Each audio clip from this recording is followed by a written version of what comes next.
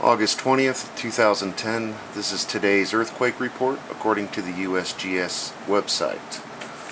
The earthquake started today as a 4.9 in the Pagan region in the Northern Mariana Islands, a 5.1 in the Andreanof Islands in Alaska, a 5.0 in New Britain, Papua New Guinea, a 5.0 in the South Sandwich Islands, a 5.3 in the Fox Islands, Alaska, a 5.2 in KYRGYZSTAN, a 4.8 in New Britain, Papua New Guinea, and the day ended with the big 6.4 in Bougainville, Papua New Guinea.